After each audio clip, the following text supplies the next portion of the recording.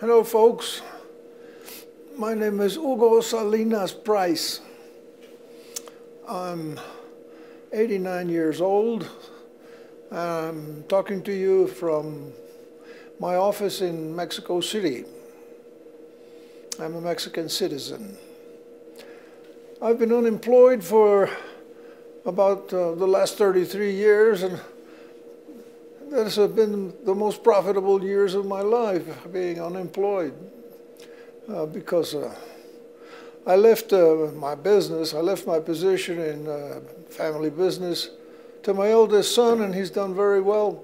And so retiring myself was the best business decision I could have made. So while I've been here unemployed all these years, I had a lot of things to do. A lot of my energy went into trying to convince the world to adopt silver money in parallel with fake money, because fake money is all the money that the world uses today, fake money. So I was suggesting that we have silver money in parallel. But of course, that is not an acceptable proposition in today's world, and so I have given up that, and I've turned to other things to entertain myself, and among them is examination of the Platonic Solids. These are the Platonic Solids. There are 5 Platonic solids. It's a pyramid that has 4 sides, all of them equal. The octahedron, which has 8 sides, all of them equal.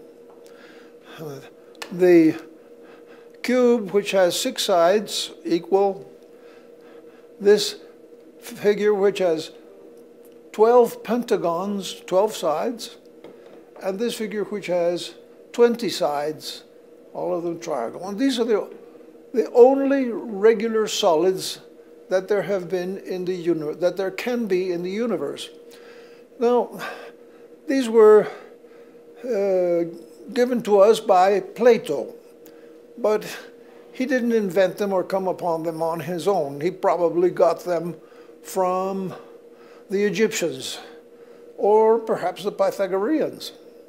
I don't know. But in any case, he was the first one to call the attention of the world to these solids, and they got his name. And then there's another solid which does not qualify as a Platonic solid. It's a sphere. But I consider it a worthy of being considered alongside the Platonic solids, because all its sides are equal. It either has one side, which is the whole sphere itself, or it has an infinite number of sides. So I call the sphere, I give it my own name, but it already is called the sphere. Well, thinking over these figures, I've discovered some interesting things about them, which I don't know if other people have remarked on them. Perhaps they have. But anyway, I've discovered these things on my own, and I would like to pass on these, what I have found. First, that there is a relationship,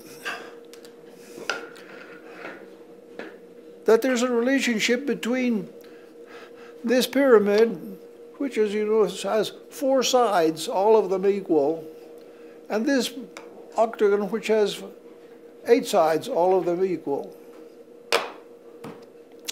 Well, I was looking at them one day, and I said, well, how about putting this one like that? Hey, it just fits just nicely. And here I have some other of these pyramids.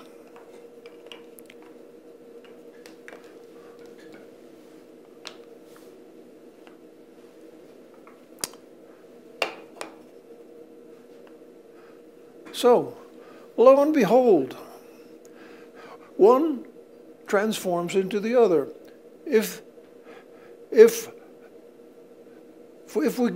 we chop off the edges of the pyramids, we get the octagon. And if we put those points that we've chopped off put back on, we get the pyramid once again.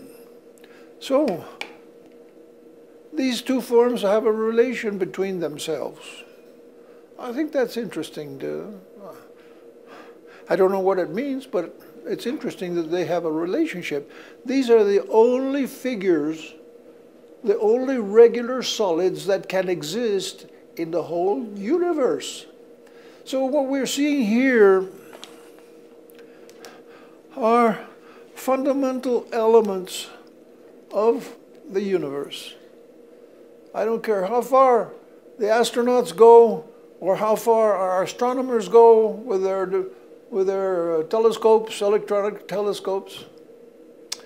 I once visited an electronic telescope.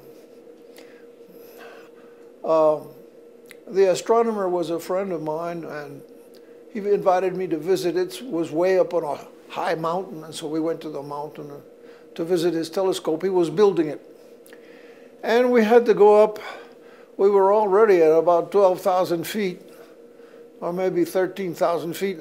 And I had to walk up 6 stories up to the telescope itself. I tell you, I was out of breath. So the astronomer said, this is a microwave telescope. It isn't an optical telescope. And he had to place these silver-coated sheets in certain positions to form the reflective surface of the electron telescope. And he had the problem that people came in and stole them during the night. Could you imagine? These things happen in Mexico. Well, anyway, I financed his elevator. And I think my name must be on a plaque there. But unfortunately, a few months later, perhaps a year later, he died. And so I don't know what's become of the electronic telescope and what it could have discovered. I think what it would have discovered is more of the same, because I think that the universe is infinite. It's infinite, and this sphere, I painted it black because space is black, or at least that's the way it looks from the pictures that the people out out in space, the spacemen take pictures, and all of them, we see the space is black because the sun is hitting, and so they can't see the stars. You see, they're always in the sun. And so space is infinite and eternal. It's been here since it's outside of time. It will never end. It didn't have a beginning, and it has no end. So it's beyond the power of the human mind to imagine it. We can just say it, but we can't really visualize it or understand it. We just have to accept that it's incomprehensible. And I attribute the universe to God. God created the universe. Well, but we'll come back to that a little later. Here is the cube. A cube has 6 sides. The cube has a great religious meaning. The Freemasons mention Albert Pike. I have his book, Morals and Dogma, or Dogma and Morals, I don't know. Albert Pike, 1871. And he mentions the cube many times in his work. I haven't read his work.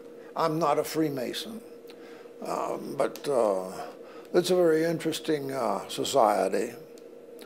And they use the cube as the model for their places of reunion, which they call their temples. If I'm not mistaken, they use Also, the Temple of Solomon in Jerusalem, before it was destroyed, was a cube. So, and another thing about the cube. The Arabs have a cubic temple, which is their most sacred temple of all Islam. And all Arabs, all male Arabs, are supposed to travel to Mecca if they possibly can, at least once in their lives. And they visit the temple in Mecca, which is forbidden to enter Mecca for anyone who is not a Muslim, or prohibited from entering that. And the temple is a cube, or very nearly a cube. It's a black cube. It's called the Kaaba. So the cube has a religious significance. Then we come to the Pentagon. The Pentagon also has a great deal of meaning, especially to Freemasons who have built a building in the form of a pentagon for their ministry or secretariat or the Ministry of War. And this figure has 12 sides. These figures were made for me by a person who works for me, and he made them out of my cigar boxes. I'll smoke a lot of cigars, and these are all made of the wood of cigar boxes. Did a nice job. And here's the last figure. This figure has 20 sides, and each one is a triangle, as you can see. And that forms the last of the 5 Platonic solids. Now, a curious thing about these is that if you take any one of these, this one, the pyramid, or the octagon, or the cube, or this one, you could have a sphere around each one of them, and each one of the points would touch the sphere. All of them are the same. They can fit inside a sphere, a perfect sphere. That's interesting, because the last one is a sphere. Well, now I want to show you, I've shown you how this one transforms. Now I want to show you that this I discovered a couple of years ago. And since I discovered something new, a new transformation I'd never suspected.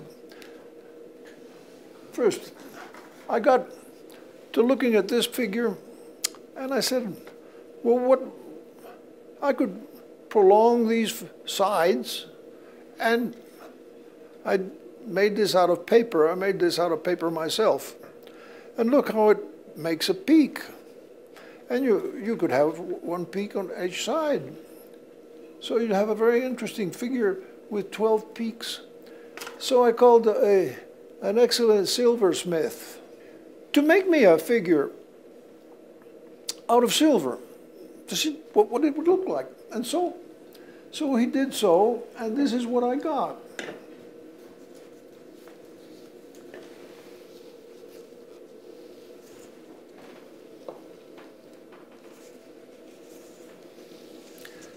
Now, isn't that beautiful? Beautiful. This is sterling silver. And it's really, the silversmith did a magnificent job because, oh, his name is, here it is, Marmolejo, Mr. Marmolejo. I think he's the finest silversmith in Mexico. He did an excellent job on this beautiful, beautiful geometric object. Sterling silver, beautiful. Well, I've looked at this, and then, since I have a lot of time, what if I cover this with a surface? What happens? Well, we could put a surface between the 3 points, see? Now, if we can put a surface between the 3 points, we can put a surface between any of the 3 surfaces. And what would happen? Well, let's see. Just a minute. So I made this one. It has 5 surfaces. And you see, it fits quite nicely over the 5 surfaces. Well, not exactly, because I didn't make this with enough precision. But it gives you the idea, you see, of how these surfaces. And so, how many of these? This has 1, 2, 3, 4, 5. And we could put 4. So 5 times 4 is 20. So if we covered this whole surface, this figure with these surfaces, we'd have a figure of 20 sides. Let's see how it's done. How is it done? From here, we go to the next one. Here, thank you. So I'm going to put this inside.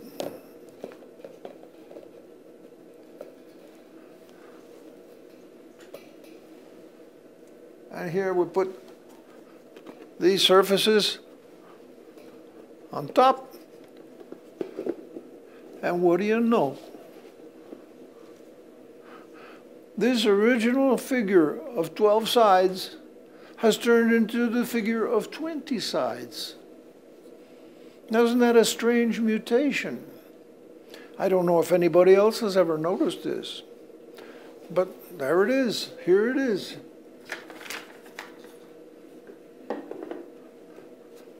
From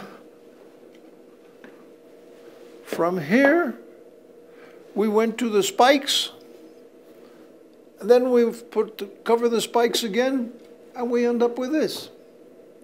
Isn't that something? I think that's very mysterious, and I hope it interests you. But I've got more for you,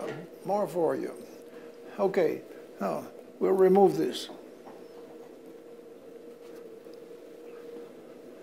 Now, here we have a cardboard figure, which is the same as this one. It's practically the same. And it has 20 sides. It's the icosahedron. Ikosi means 20 in Greek. So I did the same with this figure. I prolonged the parallel lines up. The parallel line up. And this line up. And we get this peak. So I asked my assistant, Octavio, make something with peaks so we can show what's going on. So here it is. Was it the bottom part with its peaks? And here since it has 20 sides, it has to have it has to have 20 peaks. Isn't that something? What a waste of time, huh? But, well, all science is a waste of time until you get something useful. And it isn't always useful, but it's a lot of fun. So here you see this star with 20 sides. Now, it occurred to me, well, now let's cover the 20 sides, like we did with the other figure. With 12 sides, we're going to cover these sides. Okay. Let's have the bottom part of it.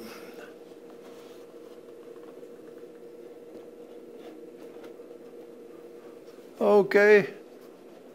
There we have the bottom part. And here we have the top part. Well, goodness gracious.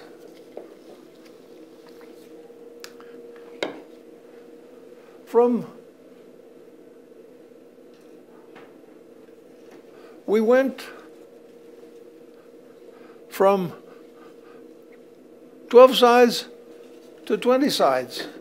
And now we went from 20 sides back to 12 sides. Isn't that strange? I mean, it's weird. Well, I hope you appreciate the weirdness of this. Of course, the size doesn't matter, but it's the fact that from one form we get another form. They're related. And I don't know that anybody had noted this relation between the two Platonic solids before. Maybe somebody already did so. Now I want to go back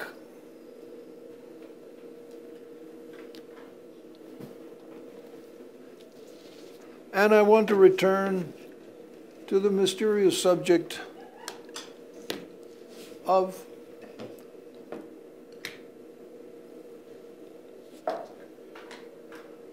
this sphere is a representation of the entire infinite, eternal universe. It is spherical. At least in our minds, we can think of it as spherical. And why is this cube? Why did I paint it white? Has very special. And why? And there's a fundamental reason for why it is regarded with religious awe by so many people in this world, as I mentioned. Well, and this is simply a metaphysical speculation on my part. I think that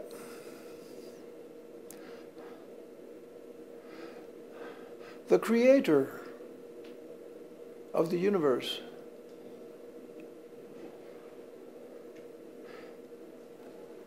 instilled life into the universe through the cube. That's why it has a religious significance. And why through the cube? Every single living thing. Now I looked this up. Every single living thing that has been examined on Earth, from microbes through whales, every single living thing has always contained salt.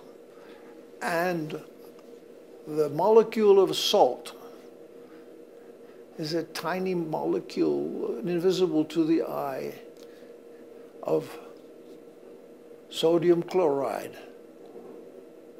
And that element, that little cube, is so small we can't even see it, is the base, is salt, and it is white.